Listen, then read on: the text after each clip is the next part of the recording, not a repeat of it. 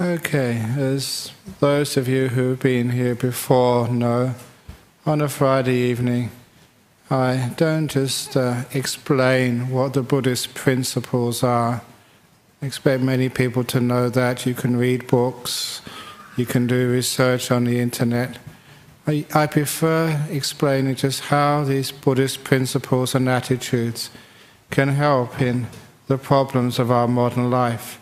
Just how you can put these ideas and practices to use to solve very powerful and hurtful problems which each one of us face, and to understand that how these problems arise in the first place. And usually it's because of some letter or some comment someone made earlier, so I'll try and keep these relevant to the week which I've just had.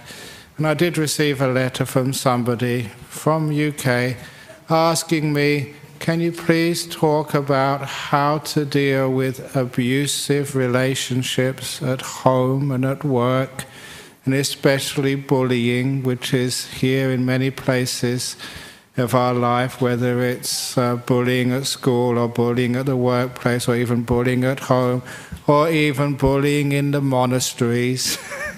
You can find it anywhere. And instead of just giving you advice, it's the usual Buddhist idea to find solutions to these problems is actually find out what the cause is. And what's the reason why people resort to bullying? Why would they do that in the first place?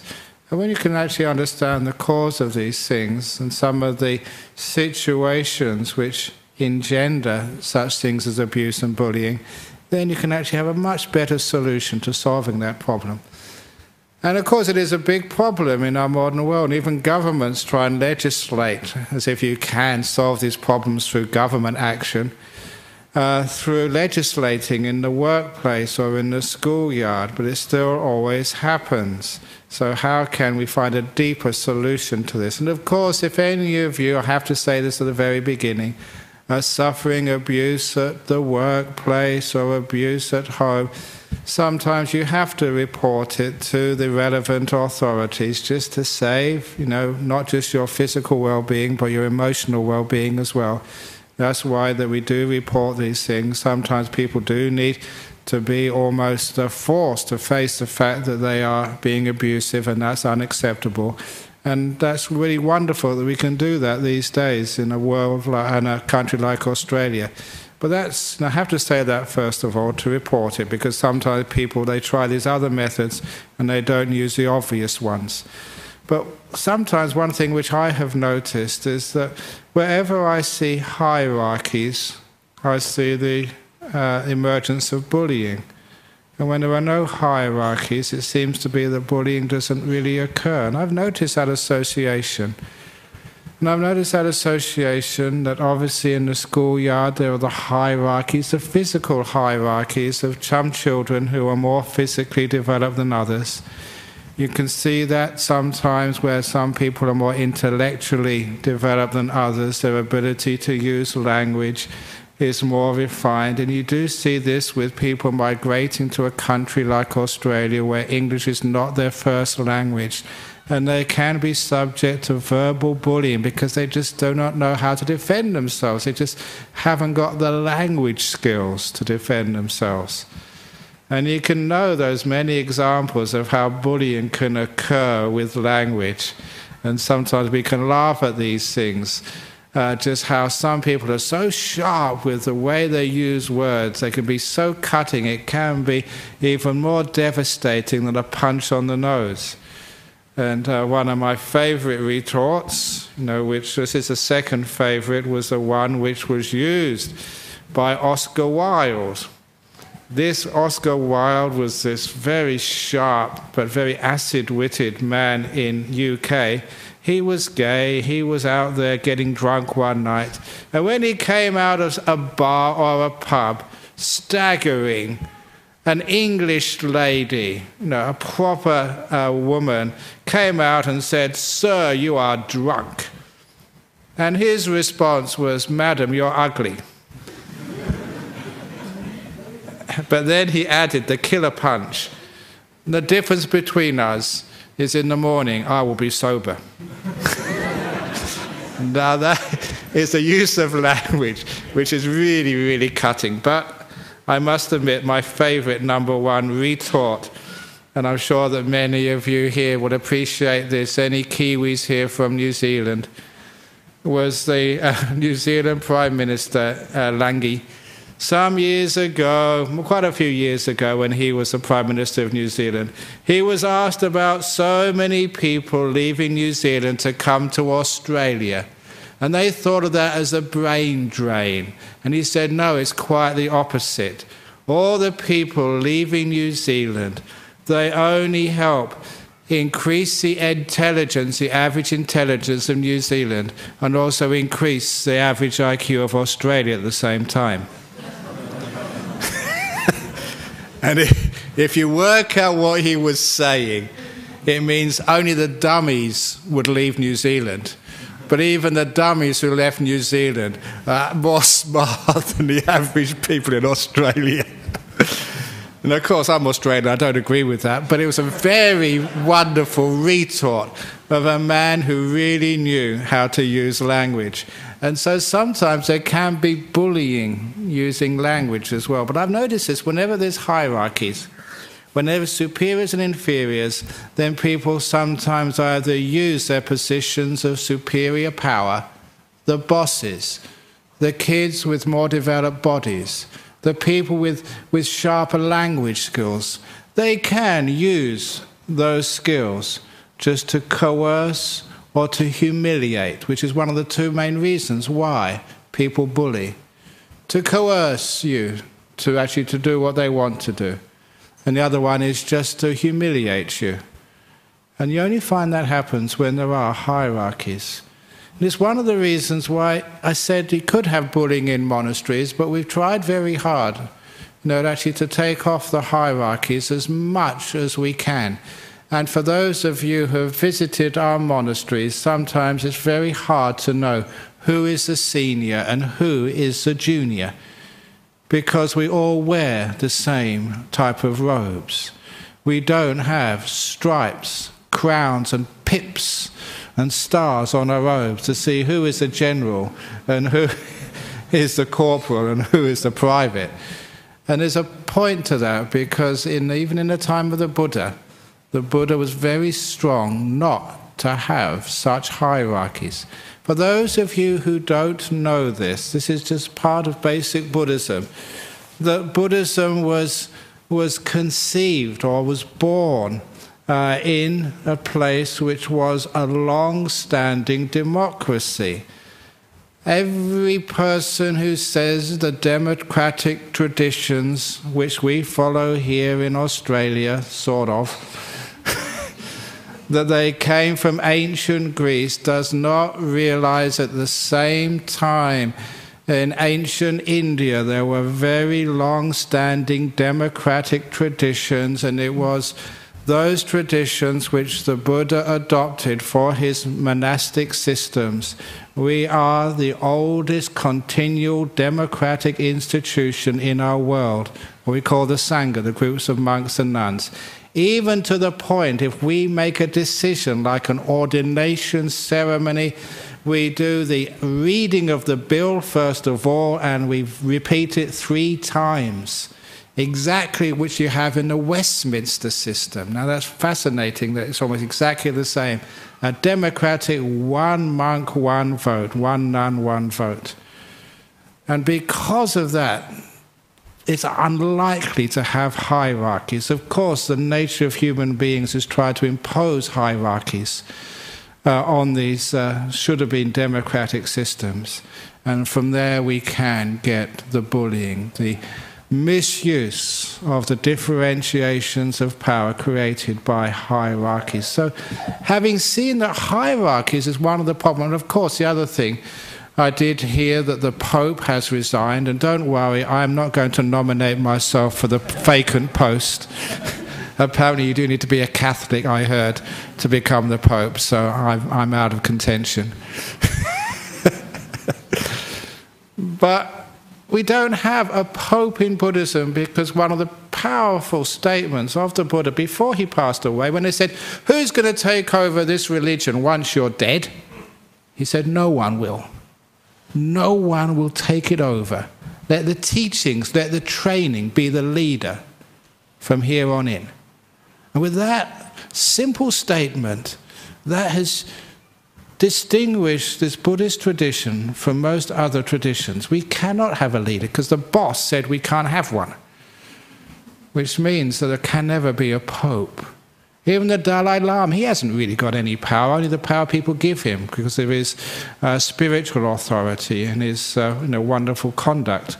But other than that, he's got no essential authority to control or do things. Neither have I.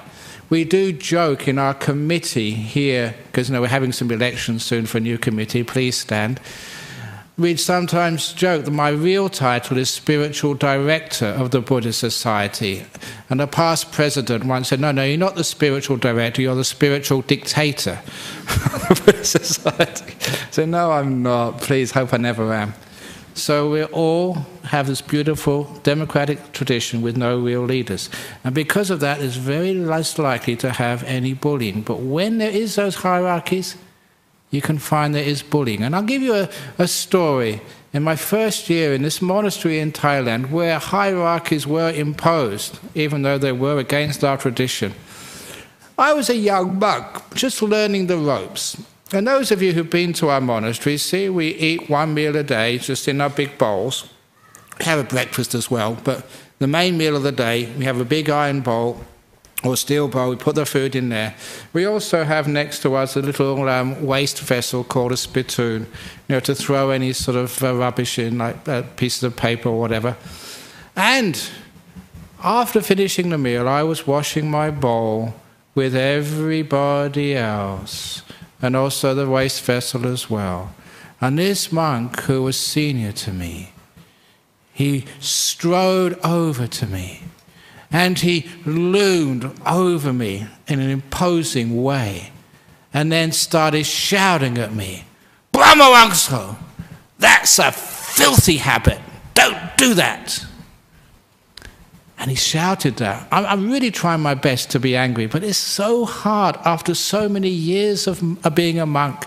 It's so hard for me even to act as an angry person. I will never get a job in any movie. Even though I try my best, it just doesn't come out. But imagine a real sort of person trying to intimidate you, saying, "That's a filthy habit, don't do that." And I said, "What am I doing wrong?"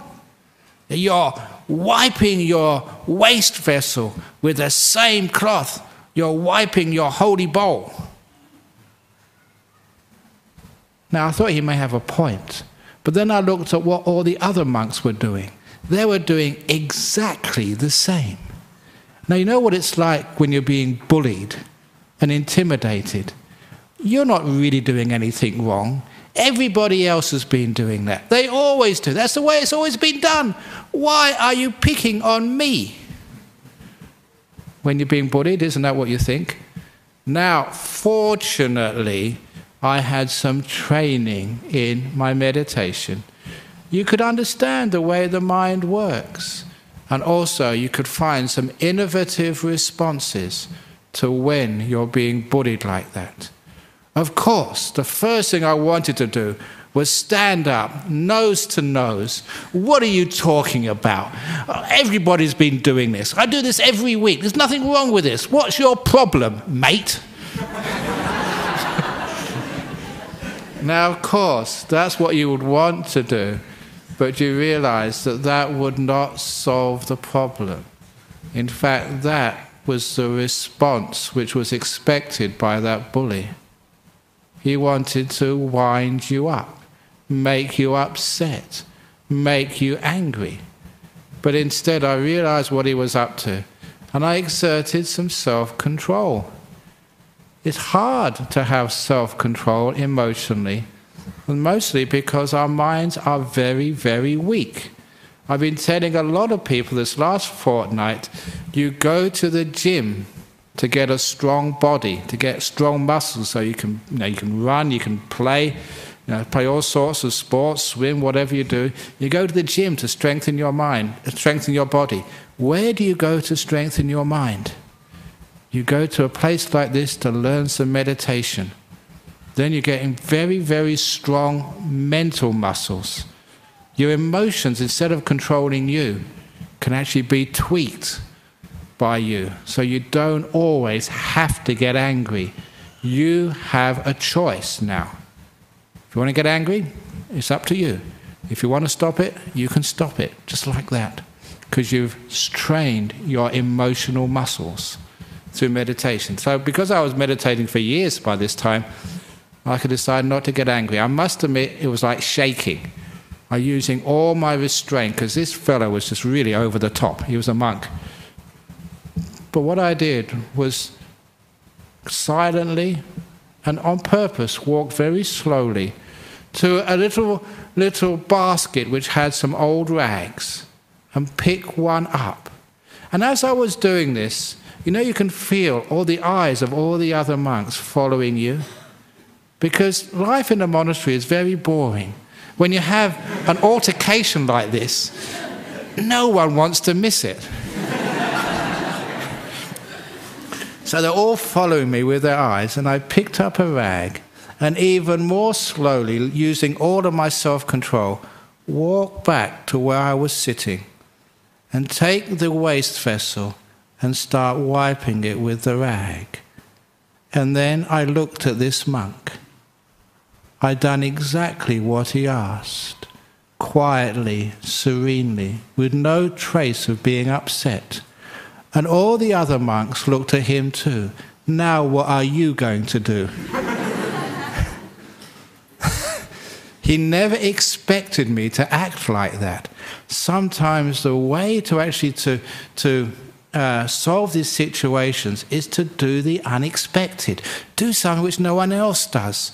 Because that really it fuses the brain of these bullies.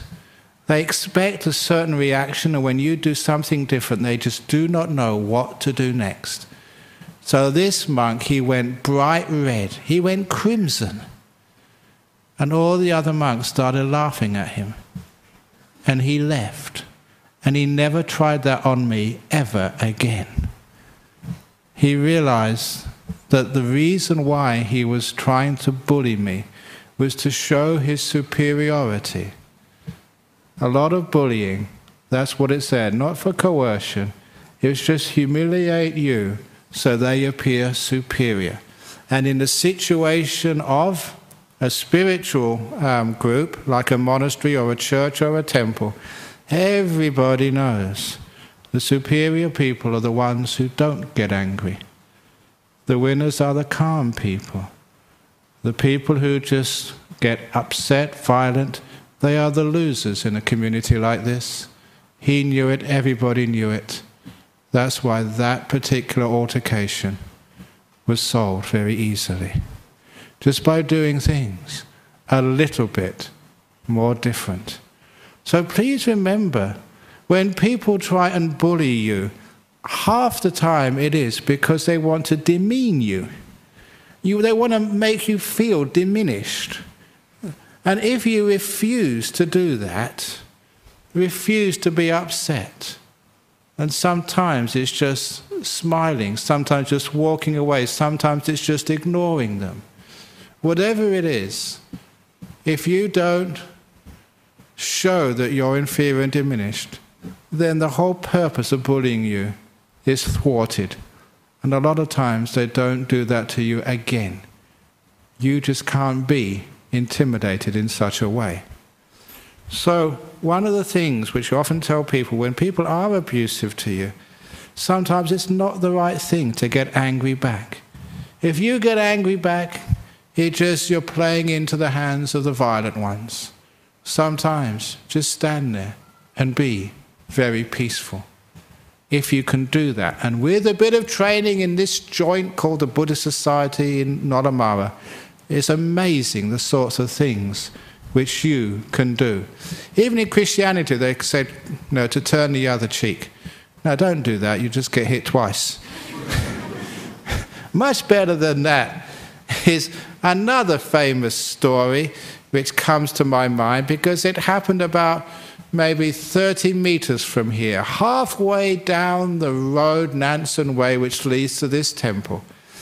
You know, we have been in this temple for, must be about 26 or 7 years now. I forget how long, but it's a long time. When we first came here, this hall wasn't built. Our main hall where we would have all our meetings was what we call the community hall.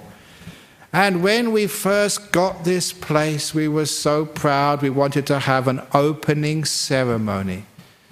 And, you know, opening ceremony for this place, we decided to invite all sorts of people.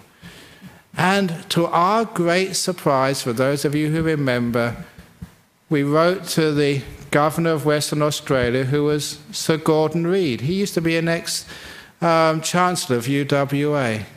And to our surprise, he accepted. He would come to our opening. Now that's the Reid Highway, is named after him. So Sir Gordon Reid came to our opening ceremony. That was such a wonderful thing. And I was a number 2 monk here, and I was given the job of hiring the marquee, the chairs, and all these other things for the VIPs.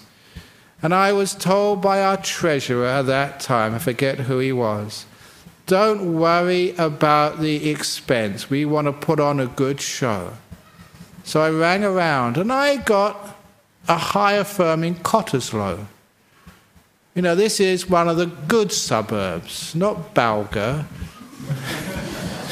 I shouldn't say these things, I'll be in trouble. It's okay, Balga people, it's just a night. But anyway, you know what I mean. Because I wanted the best.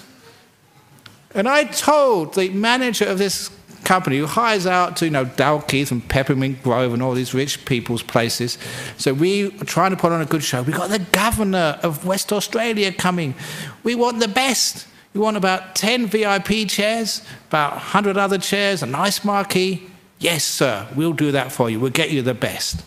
And when it came, when this came on a Friday afternoon, I was busy helping someone else, because that's what you do as a monk. You don't just do your own job, help someone else. And so they unloaded when I wasn't watching. And you wouldn't believe, this isn't an exaggeration, this is absolutely true. Those who were here will probably tell you it was true. That marquee was filthy. It was covered with red dust, as if it had been out in the whoop-whoop somewhere. But that was easy to solve. Get the hoses out and hose it down. The chairs were also filthy. But again, we got some rags and dried them all off.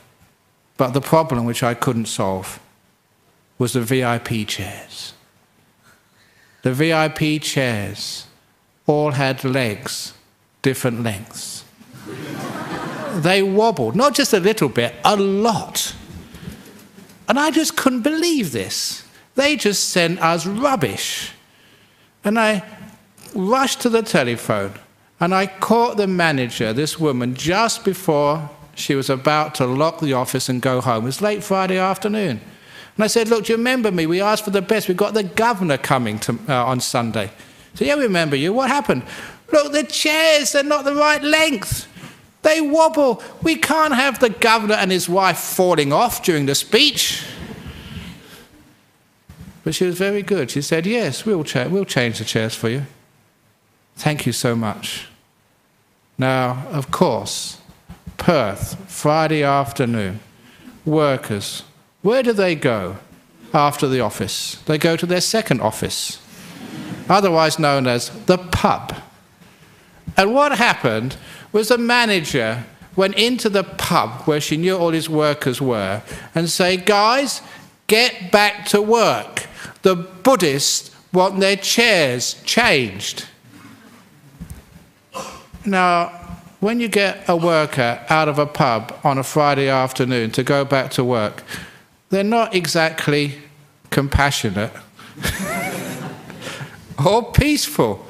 They were really angry. And this time I was waiting for the truck to come. And it was only halfway, from the corner to this temple. The truck was halfway along Nansen Way when one of the guys jumped out of the moving truck It was a really dangerous thing to do because it was still going pretty fast. He jumped out and came running towards this temple with his fist like this, saying, "Where's the bloke in charge?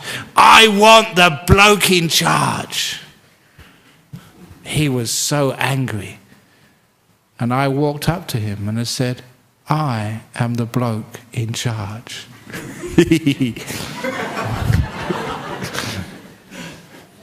Now this is how you deal with abuse, especially when your abuser has got his fist about 1 inch from your nose.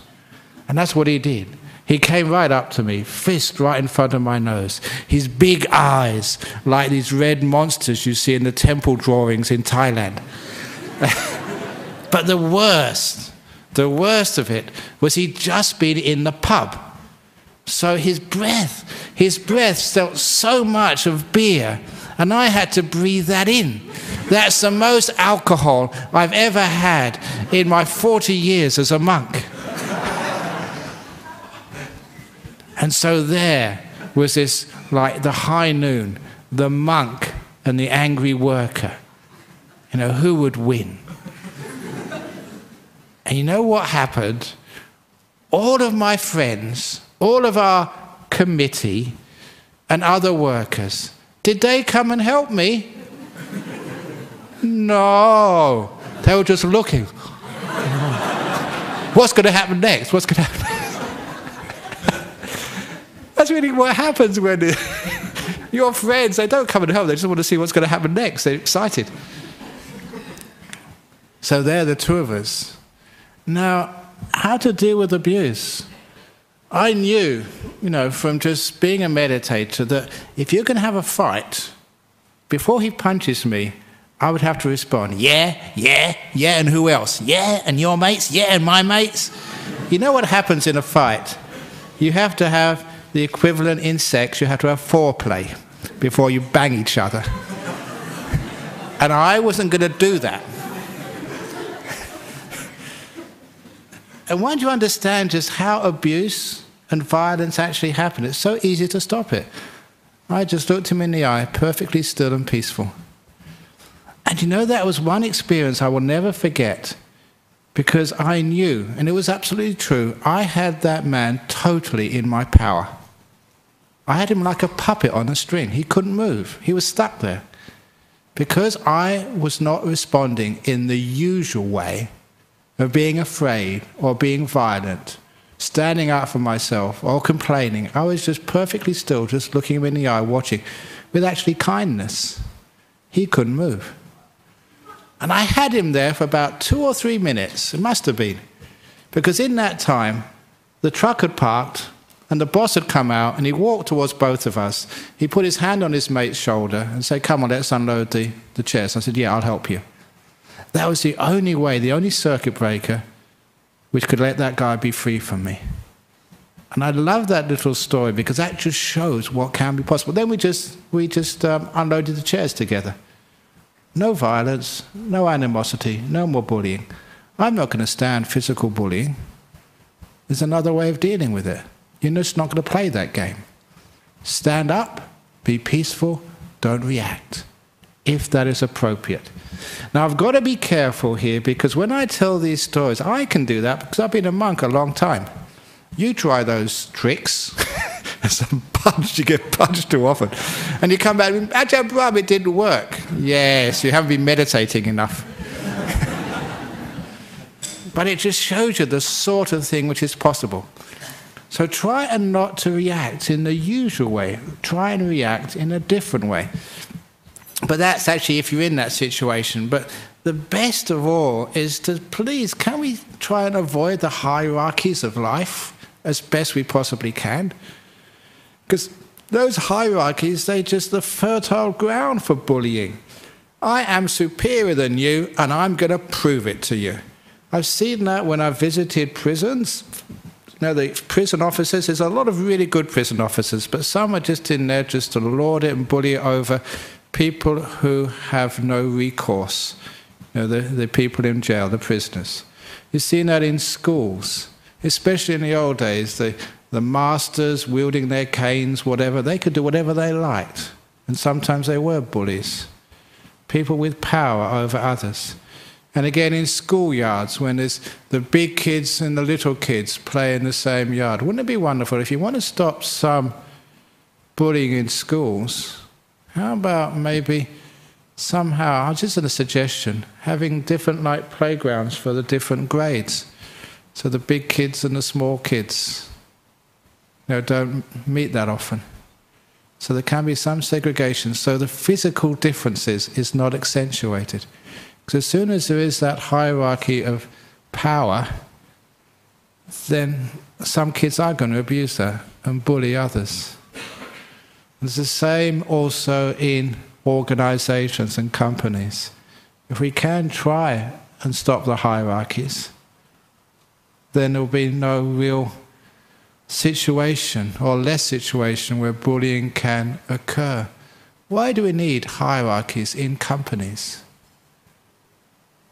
Big bosses who have not little idea of what goes on in the shop floor. Does that work? I know there are some companies, there are some bosses who really do get their hands dirty, who really do go and find out what other people are doing, who are actually basically one of the workers, not just a boss. And those workers are always really highly respected. In other words, they understand what's going on. Yeah, you have to have a little bit of hierarchy. Somebody has to front the board meeting. Somebody has to answer the phone while other people are sweeping the floor. But you never take that as you're being superior than others. Our problem is, and this is one of the other core reasons why there are hierarchies in the first place, the idea of conceit, worrying what other people think of us, worrying about our status in the pecking order of our family, of our business, of our life. For goodness sake, that idea of conceit, just because you're an abbot does not mean you're any better than anybody else. In fact, the whole idea of conceit was very strongly taught in Buddhism as being a great delusion and a dangerous one as well. And if you haven't heard this before, I was very interested and inspired that the Buddha's understanding of conceit was far deeper than what I'd heard before. I always thought that being conceited was thinking I was better than somebody else. But the Buddha said, no, that's only a third of it. Even thinking you're worse than somebody else is also conceit. I thought, wow, that's fascinating. Because sometimes I thought I was worse than other people. So that's just as bad and dangerous as thinking you are better than somebody else. And I never realized how dangerous that is, to think you're worse, inferior, useless, hopeless. Can you understand what I'm saying there? So much of our life we are diminished, demeaned. We think we're not up to scratch, that we're not really good enough, that we're not pretty enough, we're not clever enough, we're not strong enough, we're not, whatever it is, we're not enough of it. And because of that, what happens is we have to prove that they're wrong. And that's again where some bullying comes. People who bully often have an inferiority complex. They feel they're not good enough. And they're trying their damnedest to prove the opposite. And they go bullying. That is another type of conceit. And I know that that is probably the biggest cause of bullying in a place like Australia, because somehow or other, that other idea, I'm really good, I'm really wonderful, I'm really the best, I'm superior, that is really not very common. In all the people I've talked to and counseled, that is rare to see an authentic case of that sort of, I am the best. I did meet that once. I did actually meet Muhammad Ali once when I was only 11 years of age. And he was actually fighting, he was Cassius Clay at the time, and he was fighting in London. My dad said, I think he's training in the White City. And I went with my mate, school holidays, hanging around here for a while, and a few sort of African Americans came and said, "Any of you Cassius Clay?" And said, "Yeah, that guy is." "Oh, great, sir." And we got his autograph, and he said, "Do you want to come and watch us spar?" So we went in watching him spar for an hour. A wonderful time. He always used to say, if anyone as old as me, "I am the greatest, I am the most." But that was just his way of presenting. Really, he was just a really nice guy, Muhammad Ali. And I remember as an 11-year-old, when he was at the height of his powers as a boxer, or just becoming a great boxer, a really nice guy. And a couple of white kids from sort of back streets of London invited us in to come and watch him spar. I always remember that, just great guy. And so to have a really proud person is very, very rare. And such proud people, or one who really is good, they don't need to enforce their ego. They don't need to bully people. They don't need to try and intimidate people. They don't need to. It's only those ones who think they're inferior need to. And that's one of the reasons why that lack of self-esteem, thinking you're not good enough, always being told off from the time you were born, there's something wrong, I don't know what it is, but there must be something wrong because everybody's telling me there is. And you know what it's like at school? You're never clever enough, you're never good enough, you try and find a partner in life. As a guy, you just don't match it with, Bruce Willis. As a girl, you're just not as attractive as sorry? Angelina Jolie. No, she's old now, isn't she? That was last year. Who is the hot chick of today? I don't know. You have to tell me. How would I know? I'm a monk. But anyway, you know what I mean. You're always compared, aren't you? You're compared with impossible targets, which you can never reach. And because of that, you feel all diminished. None of you are good enough. You can't meditate long enough. Your talks, you keep on telling the old jokes again. I've got a new joke for you today. This is a Valentine's Day joke someone told me about this guy who went to the jeweller's just before Valentine's Day to get an engagement ring. An engagement ring for the one he loved. So he went there and said, "This is a nice ring, I want an engraving on it." He said, "What, do you want her name on it? To Julie or the one I love?" No. He said, no, I'm thinking about it, no. "I want you to write on the ring, 'To my one and only love.'"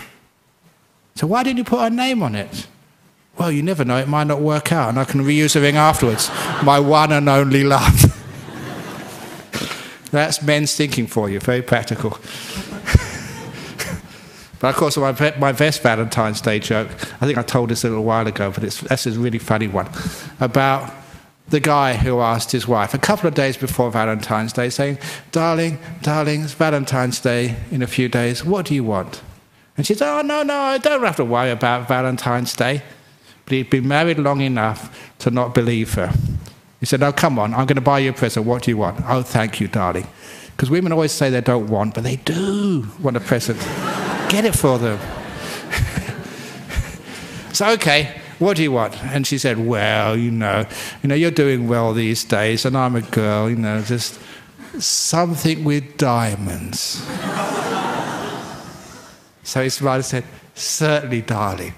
And she was so excited when she opened up the package. On Valentine's Day, he'd brought her something with diamonds in it. A pack of playing cards. That's got diamonds in it. It's got 13 diamonds. I think they were divorced next week. But anyway, see, so you say bad jokes, but I don't demean myself because of that. You tell so many people so many talks, I've got to repeat myself again and again and again, but that's not the point.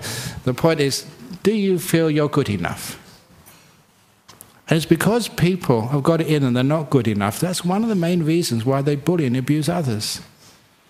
If you had a healthy self-esteem, basically you liked yourself, you wouldn't need to build yourself up by trying to diminish others with physical or verbal or other abuse of power in the office or the workplace or even in the school. So that's one of the reasons I've been talking here. Please praise your kids. Please praise yourself. Please open the door of your heart to yourself. Have a good esteem and accept yourself as you are. You are good enough, you are pretty enough, you're smart enough, you are good enough. I am good enough. Oh, what a great revelation that is, to understand that, to accept that, and to know that is true. So you don't have to prove yourself, which means you don't have to diminish others, which means a lot of abuse and bullying in the workplace and everywhere else disappear. And the other reason, obviously, why people bully is because they really think through coercion you can get things done. This is one of the other things, especially in Australia. What is Australia known for? It's sport, and those sporting heroes, they get there through incredible effort. Sometimes people say to me, "Oh, Ajahn Brahm, you really work hard. To be a meditator, it must be hard." Absolutely no. It's much more commitment and hard work and effort to being an elite sports star in today's world. They have to watch their diet I can't watch my diet. They have to exercise. Well, maybe I should do a bit more exercise, and they have to get up really in the morning. They have to do so much, committed so much to be an elite sportsman, and they get there through willpower. Have you ever noticed? Actually, I read this morning. I was told this morning by Rodney that there was a top South African Paralympic sports star who had just been accused of murdering his girlfriend. I mean, how many sports stars abuse other people? Why?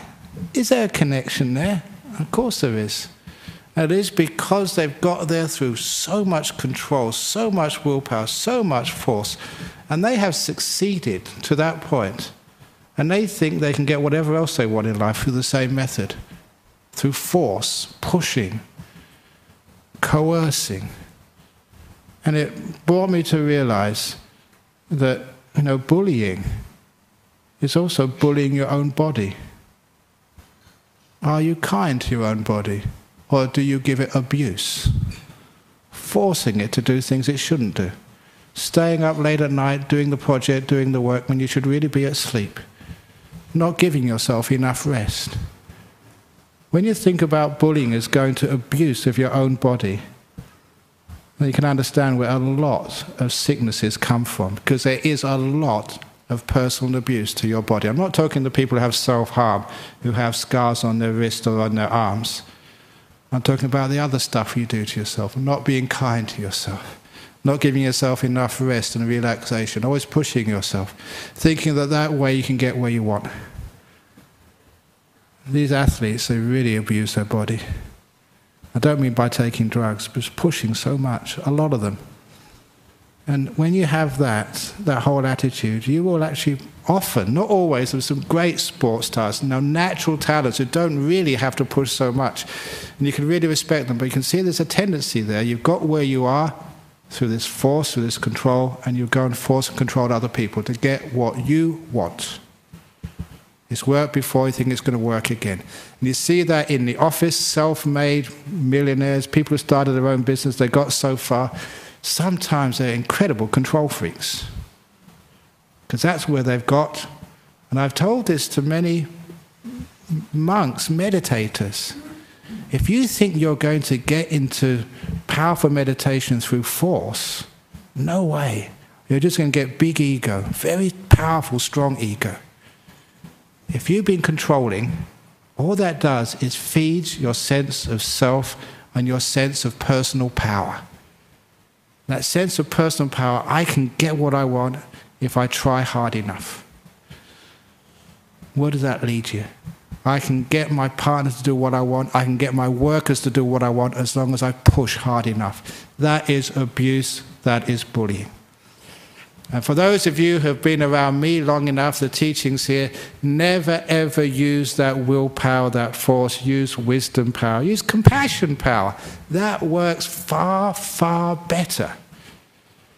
So any boss who owns a company or any manager who's trying to get things done, bullying, force, using power and the strength of your will, that never works as well as just inspiration, motivation, to get people to want to work for you rather than to bully them into working for you.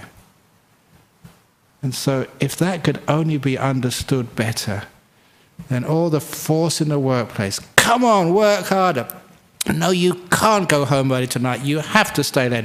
I've got a project which needs to be done. Now, if you know when people bully you like that, do you feel like working for them? Now, are you motivated to actually get the work done? You can stay there and just bloody buzz, swearing as you're trying to sort of focus on the work, and you're not really focusing on it at all. You're just thinking of when you can leave and how you can get back at this terrible boss from hell. You just waste half of your brain getting angry. There's not much left to do the work. And imagine the opposite. And the opposite is like how we practice at a monastery. Look, there's work to be done. Any volunteers? And we really need this, and I help you, you help me. If it's done out of kindness, out of friendship, out of mutual commitment to look after one another, it's easy to get volunteers. Just one example for those of you, again, not that many examples, but every now and again you're really in trouble and you ask people to give you a hand, and they come up every time to give you a hand, even though that they have to sacrifice things. That time when we're just finishing off our meditation center, Jhana Grove, day before the floor was only half finished. The evening before, the workers all went home. And the following day, we were going to have our opening ceremony at Jhana Grove. Jeff Gallup was coming. Many of you were coming with the floor, and there was a whole retreat going to happen the next day. We had people coming from all over the world to have the first meditation retreat in Jhana Grove Retreat Center opposite our monastery. And there was only half a floor there. So what happened? The monks. We asked the monks, can you come and give a hand? So the monks were working till 4 o'clock in the morning that night, finishing off the floor. I could never order that. If I was a boss and bullied them, they would never ever have done that. But out of kindness and inspiration, it's an important thing to do. I really need your help. Would you mind? And of course, they all volunteer. I know that through experience of being a boss, an abbot, a manager. If you try and cajole people, coerce them, force them, they will never do it. Be kind to them, and they will. One last story. A person told me this. They were at a school fete. At this school fete, raising money for the school, for something or other. I don't know why the government can't pay the schools enough, but you still need to raise funds yourself. So they had camel rides around the oval. And it was a hot day, these summer days we've just been having. And it was late, and the guy with the camel was packing up when a fellow arrived and said, "Look, can I have one ride of the camel around the park?" He said, "It's finished now." He said, "Oh, please, we pay double. I've always wanted to ride a camel." And so the owner of the camel said, "Okay, it's double, a bit extra money for the school, fine." And the guy said, "Okay, camel, get down." And the camel didn't move. "Look, I just paid a couple of dollars, get down." And the camel didn't move. And so the owner came up to that camel and just started stroking it and talking to it. Camel, I forget what its name was. What's a good name for a camel? Humpy, or I don't know. Okay, Humpty. That's a good way. So Humpty, you've done such hard work all day. I know you're tired. It's just really, really hot, and you're really exhausted. But this fellow, he's come from such a long way, and he really, really, really wants to ride you. Just one more person. I promise only one more person. And look, he's paying double. You're going to get twice as much for the school. So it's just a wonderful camel. Would you just mind getting down for this last camel? And the guy told me this. He said immediately that camel went straight down so he could get onto it and rode him around the park without any problem at all. Animals understand kindness. You hit the camel and the camel will just run away, will not cooperate at all. You be kind to it and it will do whatever you want. That is how you should manage people. Nice secretary, look, I know you've been working very hard, and we know we don't pay you enough in this place, but that's all we've got. But would you mind? Look, I know it's very difficult for you, but we've got this big contract on over the weekend. Saturday morning, would you mind? We'll give you another day off another time. Please. If you really do it with kindness, and you always has been kind, and if that your boss asked you, and he'd always really been kind to you, or she, would you do that extra for them? You would. I would. So that's actually, you don't need to bully people. To coerce someone is not the way to go in life. And you've been coerced many times. Sometimes people have bullied you. Try to use fear to intimidate you, to make you do that extra work. It does not work. And it's just so unpleasant, physically, emotionally. So use good old compassion and kindness. You get far more things done. You can get what you want through kindness, much more than through force, through bullying. So that gives you a few ideas about where bullying comes from, how to deal with abuse, and trying to sort of get an underlying way out of abuse. So see if we can lessen the hierarchies, lessen this idea that you're not good enough. And when people realize that we're all good enough, then we don't need to try and prove it by bullying someone and proving we're superior. And if anything like that happens to you, see if you can find another way of dealing with it, not the usual way which they expect. And then those bullies will just not know really what to do, and they leave you alone. And maybe you can teach that to others, so we won't tolerate bullying. We can actually find another way of dealing with it, and also find out the underlying reasons why bullying happens in the first place. Teach people to do different things in different ways, and maybe the problem of bullying can be solved. And hopefully we can have a much better place for our kids to grow up in, places where we can work, better monasteries, better communities where bullying is a thing of the past. Thank you for listening. Very good. Now apparently today there's no questions from overseas, so all the questions are in-house. And to have a few questions before the monsters arrive. We've got some monsters coming this evening if you don't know, and they're due in about another 10 minutes or 15 minutes. So some questions about bullying. And if you don't ask a question, you'll be in big trouble, okay? I know who's not asking questions. I'm not going to bully you.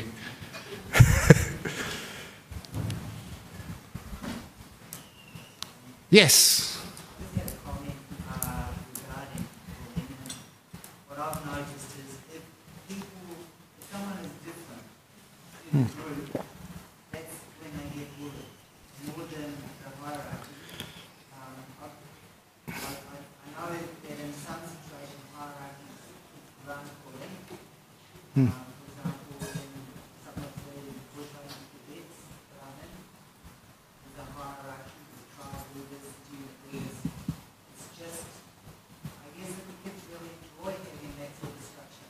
Okay, you're saying that in some schools maybe hierarchies are not the problem at all, that in some ranges those hierarchies, I've got to repeat this question for the recording, that in some sort of groups that kids feel like safe, they know where they are in those hierarchies, and you're a teacher, you're a leader of Bush Rangers or whatever.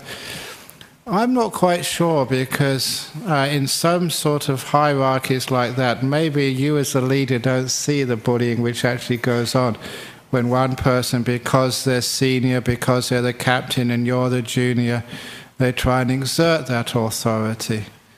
So I'm a bit dubious. It'd be very interesting for someone to do some decent research on the correlation between hierarchies and bullying, and to see if there is something there. It makes a lot of sense to me that there is something there, but the main thing you said at the beginning, where there is differences, and again, that means there can be bullying, the opportunity, because again, it's a hierarchy, you're different, which means you're inferior to me.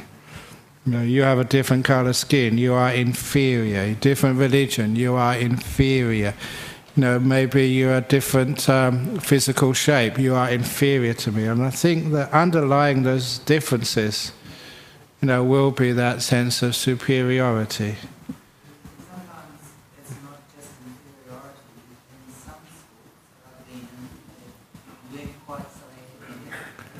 weren't so academic, yeah?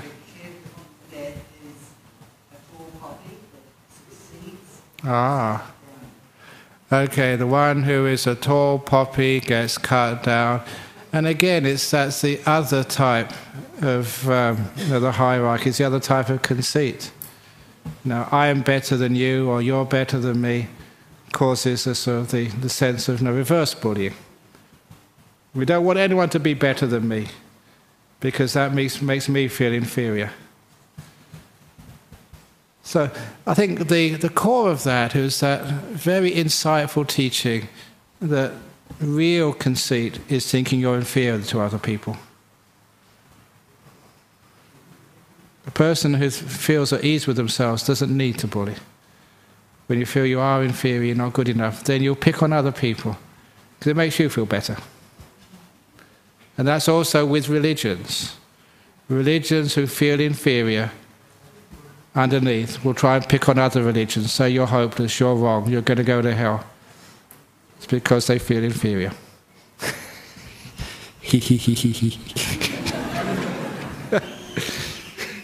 Okay.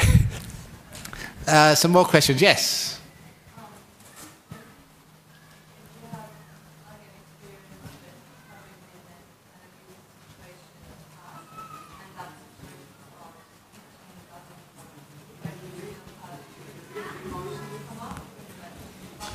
Okay. Okay, you had an abusive situation in the past and emotions come up regarding it. How do you make peace with that? I've been talking a lot about that in the last few months, and actually how you make peace with that is it's a tough one to say, but you have to embrace it, bring it in. Don't try and get rid of it, which is maybe the opposite of what you expect. It's been brief, because I think the monsters have arrived now. It's what you have to do is to open the door of your heart totally to everything which has ever happened to you in your past. That's who you are. Don't shut it out. Don't demean it, and don't think you're demeaned by that experience. To say, whatever has happened to me, whatever, beautiful, really painful, the door of my heart's open to everything. Come in.